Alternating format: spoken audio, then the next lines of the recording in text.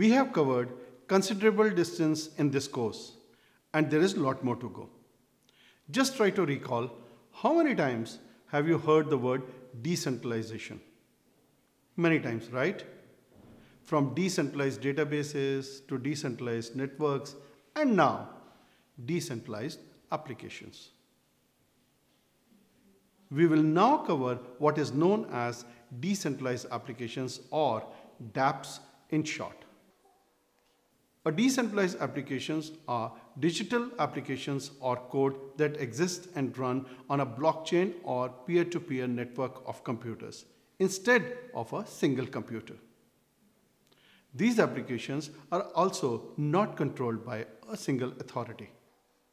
A standard web application such as banking application, e-retail, cab sharing, or Facebook runs on a computer system which is owned and operated by an organization that gives the organization complete authority over the app and its workings. There may be multiple users on one side, but the backend is controlled by a single organization. dApps, on the other hand, can run on a P2P or a blockchain network. For example, BitTorrent, Tor, and Popcorn Time are applications that run on computers that are part of a P2P network. Multiple participants are consuming content or seeding content, or simultaneously performing both functions on these applications. Decentralized applications are a piece of software that communicates with the blockchain, which manages the state of all network actors. The interface of the decentralized applications does not look any different than any website or mobile app today. If someone would have asked me about the possible architecture of a dApp and how they work, I would have pictured this. To imagine what we call decentralized applications today, take any existing centralized web resource like WhatsApp or Facebook as an example.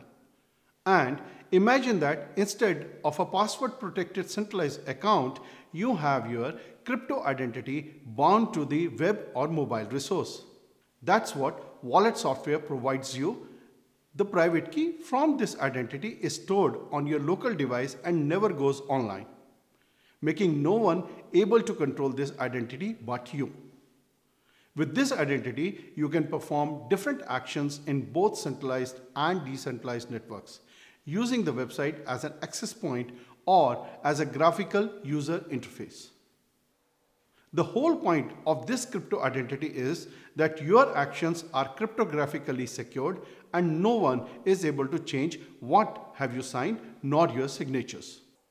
Today, the computational and storage capabilities of fault-tolerant decentralized networks like Ethereum, Bitcoin, EOS, or Tron are limited.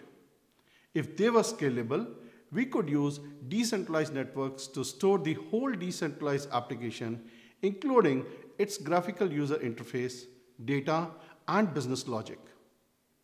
In this case, we would call these applications truly decentralized or distributed. However, because those networks are not scalable today, we combine different approaches to achieve the maximum decentralization level for our applications. The traditional backend, as we know, it isn't going anywhere. For instance, we use backend to host frontend for a decentralized application. We also use backend for integrations with any other existing technologies and services. Real world-class applications cannot live in an isolated environment. We use backend to store and process anything big enough for a decentralized network and blockchain in particular.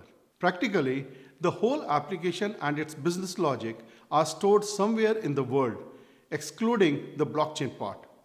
Not to mention, IPFS and similar decentralized storage layers cannot guarantee the accessibility of files. Hence, we cannot rely on them without hosting the files ourselves either. In other words, there's always a need for a dedicated running server. There's no way of building a secure and partially decentralized application without using a solid backend as of today.